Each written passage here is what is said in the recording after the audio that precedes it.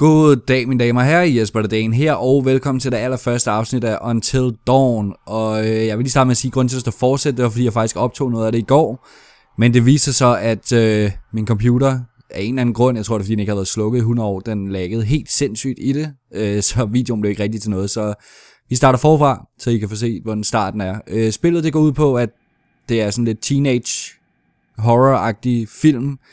Den er lavet over, hvis man har set sådan nogle teenage horrorfilm, amerikanske horrorfilm fra 90'erne og sådan noget, så er det sådan lidt på den måde, det er.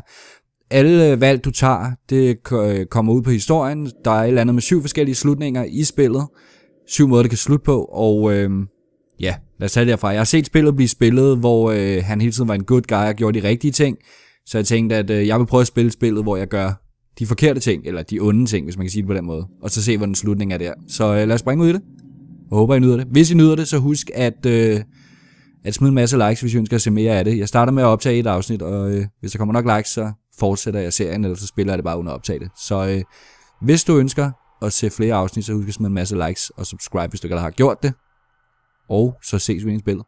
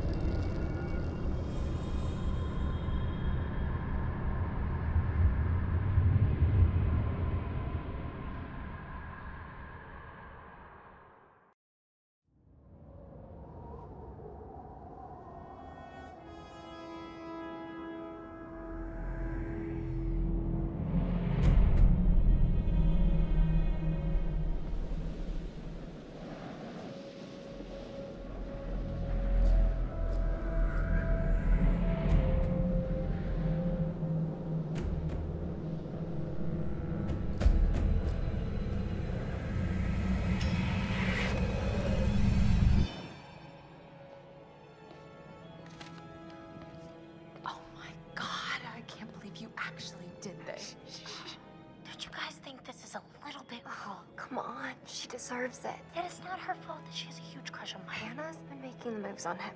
I'm just looking out for my girl, Em. Just because he's class prez doesn't mean he belongs to everyone. Mike is my man. Hey, Em, I'm not anybody's man. Whatever you say, darling.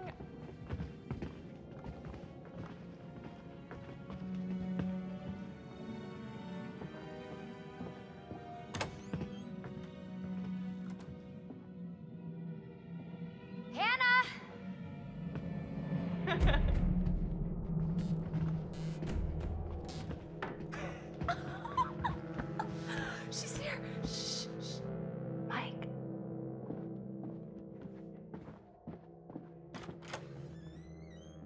Mike? It's Hannah. Hey, Hannah.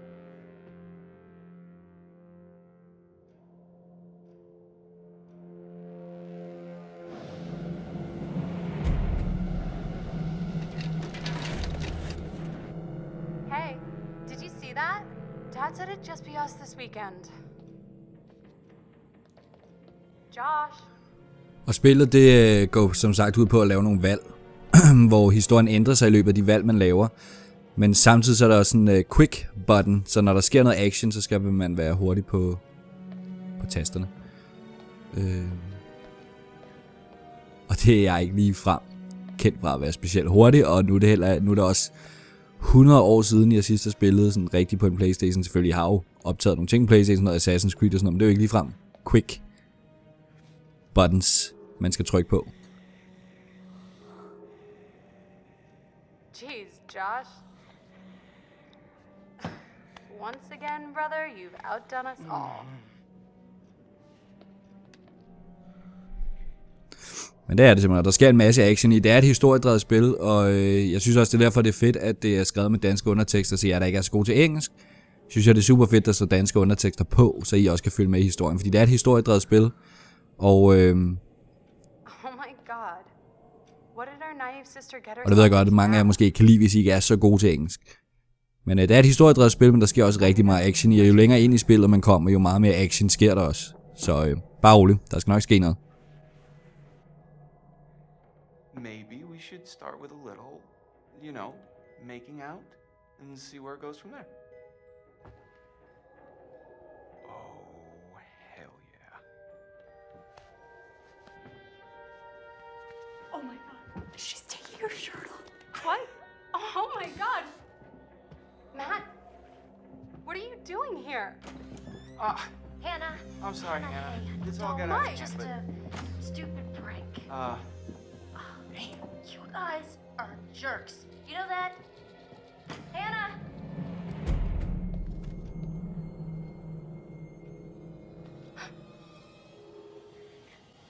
Okay. Skal vi prøve at vække Josh og se om han gider hjælpe os. Han er lidt halvfuld, og så har der drukket hele den flaske whisky der. Og som sagt, så vil jeg prøve at tage de dårlige valg. Fordi jeg har set slutningen på et af de gode valg. Der er som sagt 7 afslutninger, men jeg har set afslutningen på, hvis man kun laver gode valg. Jeg kan så ikke rigtig huske sådan selve spillet og hvad der sker og sådan noget, så det er ligesom at spille det på ny. Jeg kan bare huske, at de gode valg, det havde en slutning. Nu vil jeg prøve som sagt at tage de dårlige valg. Det er bare så I ikke sidder og siger, hvorfor tager du ikke de gode? Fordi dem har jeg allerede set. Så det er med vilje at vælge de dårlige ting. Eller de dårlige valg hedder det. De onde valg. You know, I kind of think you're the last person she wants to see right now, Mike. Og det er sådan noget som nu for eksempel, hvor man skal trykke på knapperne, inden tiden løber ud.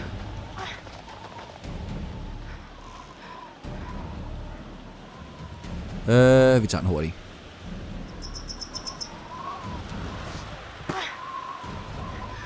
Jeg ved egentlig ikke, hvad der sker, hvis man ikke når at trykke på den der, om hun så bare vil glide ned, eller hvad der vil ske.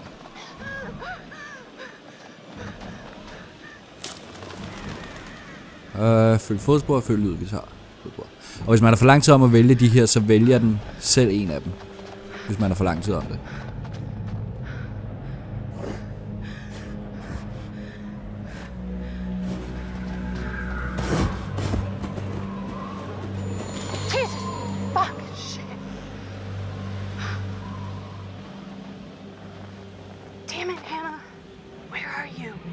Jeg tror måske ikke bare lige, jeg havde valgt at løbe mod de der rensdyr der. Det kan godt være et lidt dårligt valg, hvis de føler sig troede. De er nok lidt stærkere end hun er, tror jeg. Jeg anvendte touchpadden, det er rigtigt. Nu får jeg endelig brugt min touchpad på min Playstation. Det har jeg gjort på nogle af de andre spil, jeg har spillet. Der er den der touchpad oppe i toppen. Den har jeg godt set, man skal bruge en gang imellem i det her spil her. Så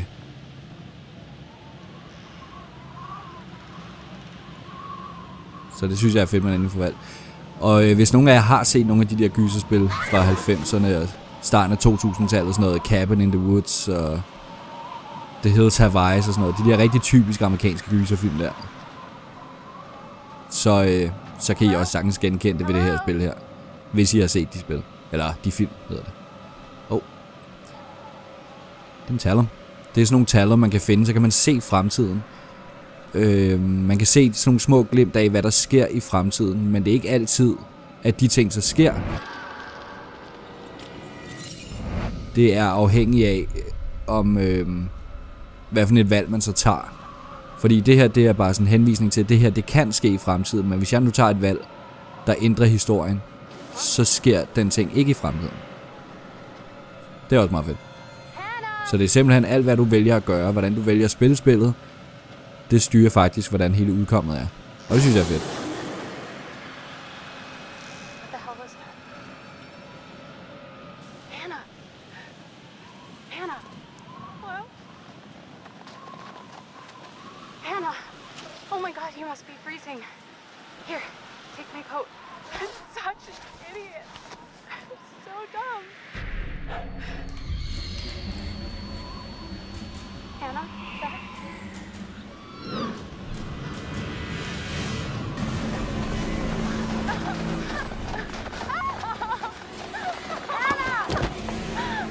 Det er jo også bare typisk alle amerikanske gyserfilm. Løb fra et eller andet, og så fald imens du gør det. Det hører bare med.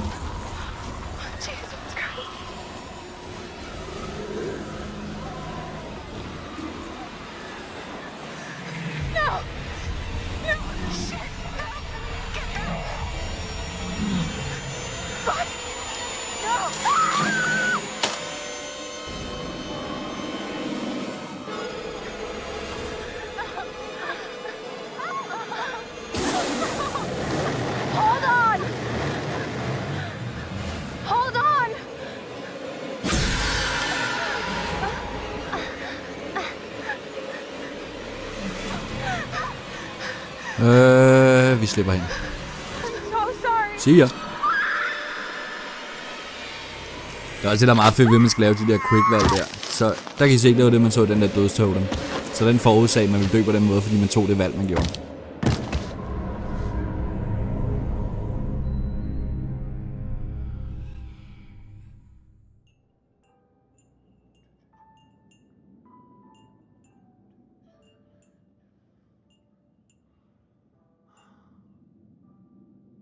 Before we begin, there are a few things I need to make sure you understand.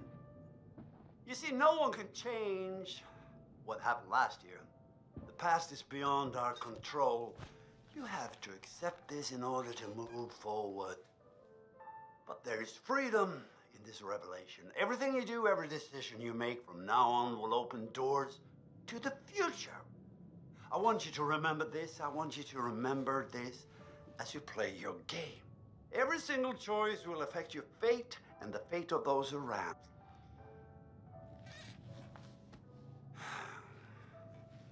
So, you have committed to commence with this game.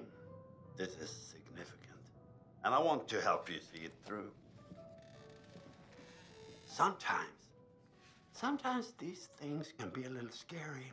Even terrifying, but I'm here to make sure that no matter how upsetting things may get, you will always find a way to work through it. All right. We will start with a simple exercise. Could you please pick up a card? And I want you to look at the picture on the other side and tell me what you feel about it. It is essential that you answer honestly in order to get the most out of this experience.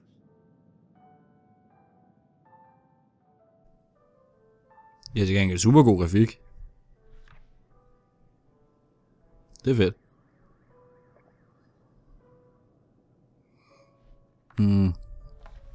So, how did that picture make you feel? Remember, be honest.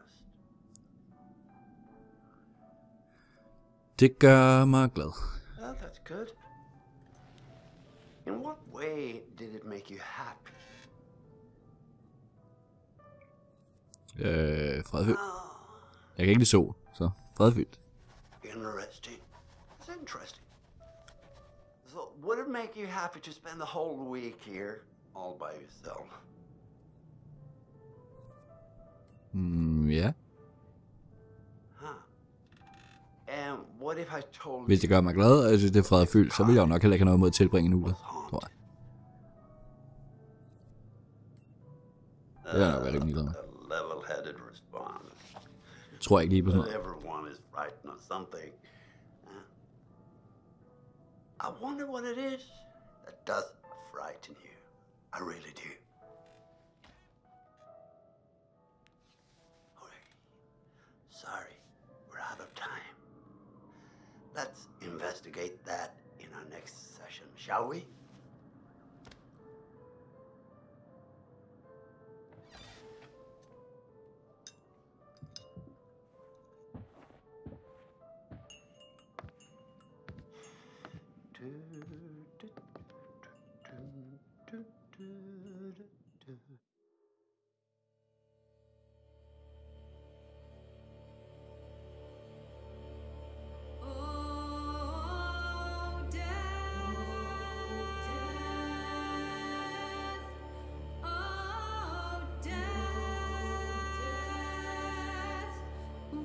You spare me over till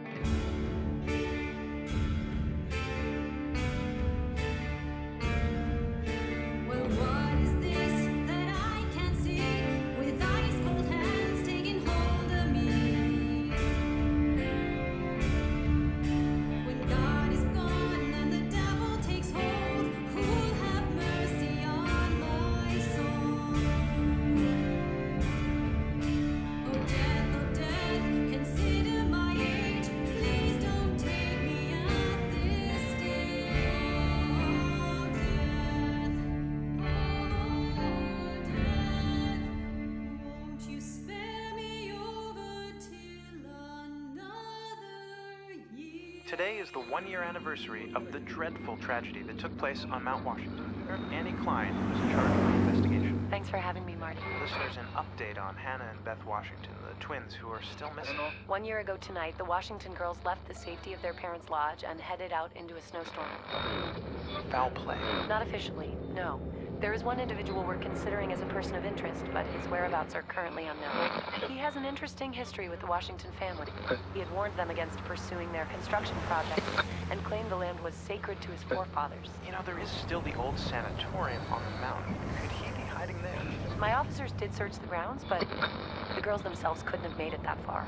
Something about that mountain seems to breed tragic events. More than you know, Marty. Well, thank you for joining us, Annie. With all the Washingtons tonight, their son Josh, on this, the anniversary of the mysterious disappearance of Hannah and Beth Washington. Well, hello, friends and fans. All right, let's do that again. All right. Well, hello, friends and fans. It's beyond awesome to have you guys all back this year. First off, I gotta say, I am super excited to welcome all my pals back to the annual Blackwood Winter Getaway. Ah! So, let me just let you know, let's take a moment to address the elephant in the room for a second. I know you're all probably worried about me, and I know it's gonna be tough on all of us going back after what happened last year, but I just want you all to know, it means so much to me that we're doing this, and that I know it would mean so much to Hannah and Beth that we're all still here together, and I'm thinking of them. I really want to spend some quality time with each and every one of you, and just share some moments that we'll never forget for the sake of my sisters, and, you know. Okay, so let's party like we're fucking porn stars, okay? Make this one trip we will never forget, all right? Yes!